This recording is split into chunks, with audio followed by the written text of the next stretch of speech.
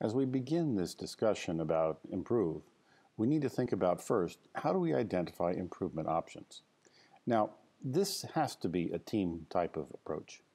This isn't an individual thing because we can get very much sidelined or myopic, closed in our visions. So what we want to do is form a team of the people who are involved in the project, people who will be the users of the outcomes, and present with them the information that we've had that's been developed to define, measure, analyze. And at this point in time, what we want to do is create a team event or a meeting. As we go through this process, we see that this is going to be a creative dialogue in approach. And the concept there is that we're going to have three different phases to this type of meeting. There's going to be an opening where we discover options for analysis. What are all the possibilities of things we can do based on what we've seen in the data, what we know about the process, and the wide variety of perspectives that the team is offering in terms of its diversity of thinking about the process. The second phase is we go through a sorting process. We find out what are the logical relationships among the proposed alternatives, and we get rid of the duplicates or those that are integrated and consolidate them. Finally, in the closing phase, what we're going to do is make some decisions about choices of what's best for the process. In doing this, we can use some tools. In the opening phase, we're gathering ideas. And what we can use there is the process called affinity diagramming or affinity mapping.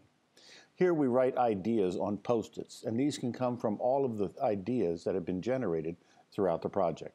We put each idea on an individual Post-it, write them down, and then when we're finished, we put them all randomly distributed on a wall. And then we ask some teams to start thinking about what are the affinities we see among these? What are the things that maybe have to do with training? Or what are the things that have to do with the equipment setup? Or the ideas that maybe have to do with process controls? What has to deal with maybe the human training process? So all of those are different ideas. And what we want to do is we don't talk in this process, but we build mental affinities of how these ideas go together. And you stop this sorting process when you can no longer find any groups, so these are now rational subgroups also, that have a particular mental affinity. The last step is we go through and identify what is the affinity, and we put a label on each of those groups. And these labels identify potential opportunities for improvement that we might want to consider. In the sorting process, we can use what's called a prioritization matrix. This is a way to illustrate what we deal with the alternative choices and compare this against a set of decision rules or criteria. Each cell in the matrix is going to reflect the score given for the combination of this option and decision criteria. As we look at this, what we see is that this prioritization matrix is going to be something that we can use to summarize what's going on.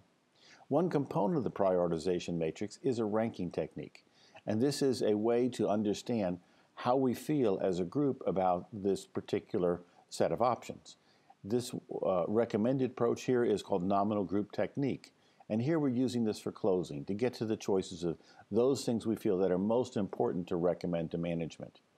And this choice is used to rank the best set, if you will, of alternatives out of the whole sequence of options that we've been able to generate in the process. So once we've generated the list, we again look at the duplicates and the ideas that has actually happened with the affinity diagramming. And then the final ranking is the rankings of the entire team. And we rank them then in the highest order, and we think about those for further discussion and analysis. Finally, we put these then into the prioritization matrix. So we have the labels for the project. We analyze what we know about the process in terms of decision criteria. And then we come back and then we'll start saying, what's the implication of this? Does this project actually have a strong potential benefit? Does it require capital? Is it requiring cultural change? Is it aligned with strategic priorities? Is there an executive sponsor who would want it? What was the score that came out of the nominal group technique? And what was the ranking? And by taking a look at this full set of information about all the alternatives we've identified, we can see what are the natural priorities to be considered for improvement.